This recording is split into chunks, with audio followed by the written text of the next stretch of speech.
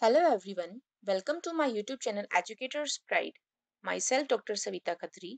In my videos, I will teach all the life sciences topics. In this video, I will discuss about cell junctions, which is very important topic of cell biology unit for CSIR-NET life sciences exam. So, let's start with it. Firstly, let's know about the basics of cell junctions. Then I will discuss about different types of cell junctions. Many cells in tissues are linked to one another and to the extracellular matrix as specialized contact sites called as cell junctions.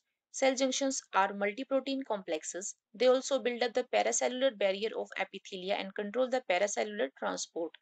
Cell junctions are especially abundant in epithelial tissues. They mainly function in cellular adhesion and cellular communication. They also help in transduction of mechanical forces. Defects in cell-to-cell junctions give rise to a wide range of tissue abnormalities that disrupt homeostasis and leads to genetic abnormalities and cancers. Some common examples of cell junctions are tight junctions, adhesion belt, desmosomes, gap junctions, and hemidesmosomes, etc., as shown in the figure.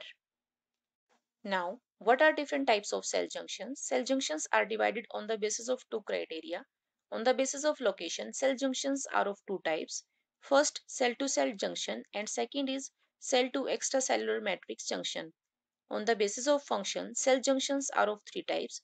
First, occluding junction, second, anchoring junction, and third is communicating junction.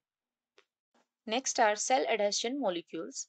What are cell adhesion molecules? Cells adhere to each other and to the extracellular matrix through cell surface proteins called as cell adhesion molecules.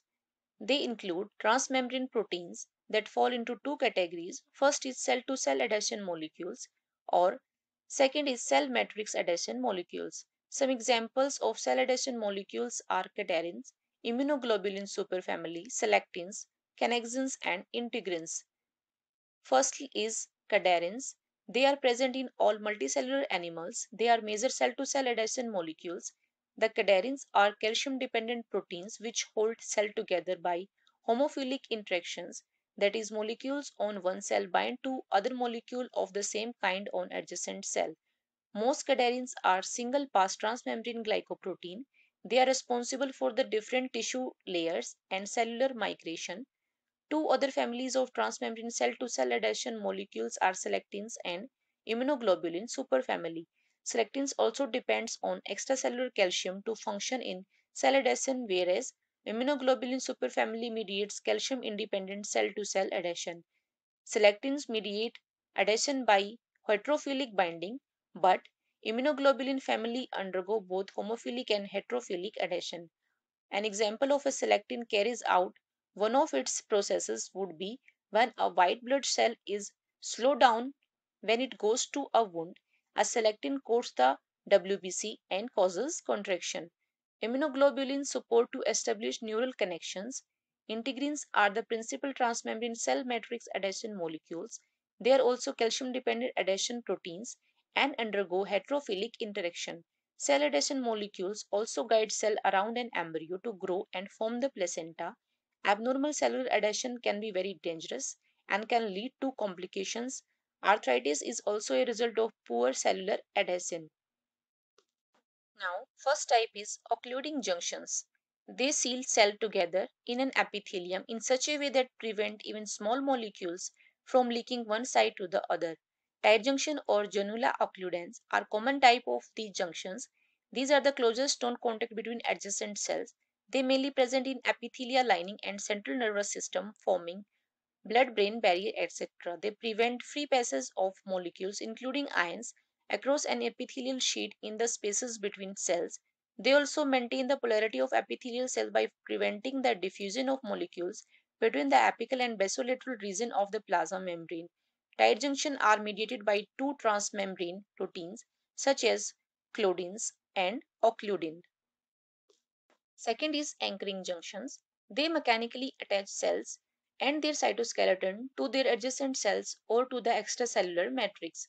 It includes mainly three types of junction. First, adherence junction. Second, desmosomes. And third is hemidesmosomes. Hemidesmosomes sometimes counted in desmosome type junctions. First, adherence junction connect bundles of actin filament from cell to cell or from cell to extracellular matrix. They are of two types. First, adhesion belt, and second is focal contact. Different types of anchoring junctions with their related transmembrane proteins and filaments are listed in the table. First is adhesion belt or zonula adherens. It is a cell-to-cell junction. It is mediated by actin filament and proteins belongs to cadherin family. Adhesion belts are usually located near the apical surface, just below the tight junctions. Second is focal contact or adhesion plaque. It is a cell matrix junction which is mediated by transmembrane adhesion proteins of integrin family and by actin filament. Second type is desmosomes. Desmosomes are button-like points of intercellular contact which bind neighboring cells together. They mediate the interaction by cadherin family protein and intermediate filaments. Desmosomes contain two specialized cadherin proteins, that is desmoglein and desmocollin. Third is hemidesmosomes or half desmosomes. Resemble desmosomes, but they connect the basal surface of epithelial cells to the underlying basal lamina. The transmembrane proteins in hemidesmosomes belong to the integrin family and by intermediate filaments. Third type is communicating junctions. These mediate the passage of chemical or electrical signals from one cell to another. Gap junction is most common example of communicating junctions.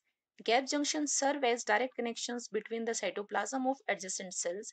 They form open channel through the plasma membrane, allowing ions and small molecules to diffuse freely between cell to cell but preventing the diffusion of proteins and nucleic acids. In electrically excitable cells such as heart muscle cells, the direct passage of ions through gap junctions and synchronizes the contraction of neighboring cells. Gap junctions also allow the passage of some intracellular signaling molecules such as cyclic AMP and calcium ion between adjacent cells. The transmembrane protein in gap junctions are called as connexins. Six connexins assemble to form a cylinder with an open aqueous pore in its center called connexin. When the connexins in plasma membrane of two cells in contact are aligned, they form a continuous aqueous channel called gap junction. Now, the plasmodesmata. In plant cells, cytoplasmic connections are present for communication between neighboring cells called as plasmodesmata. Plasmodesmata are structurally different from gap junctions. So this is all about cell junctions and its various types. If you like my video, then subscribe my channel and hit the bell icon for more such videos. Thank you.